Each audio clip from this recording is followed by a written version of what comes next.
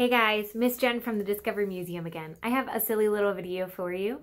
I took one of my Lego cars and I attached a stick to the back of it with some tape, and then to the stick I attached a piece of cardstock. It's a little bit heavier than regular paper, but you could try construction paper if you don't have cardstock, or you could just use regular paper.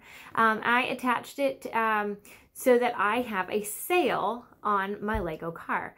Now I am going to try to make it a wind-powered car by using a straw and blowing on the back of the sail and hoping that my breath will move the Lego car forward. And I have set up a finish line over there to see if I can do it. Now, let's find out. Awesome! I did it! Now, do you think you can make a wind-powered car? To test out this experiment, all you need is a stick, some paper, some wheels, and a flat piece for your Lego. You don't have to have a really fancy car. And then you need maybe a straw. If you don't have a straw, that's okay.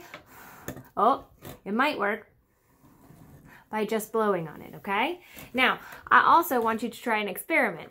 Change the size of the sail, change the shape of the sail, change the angle of the sail. What happens if I go like this and blow on it?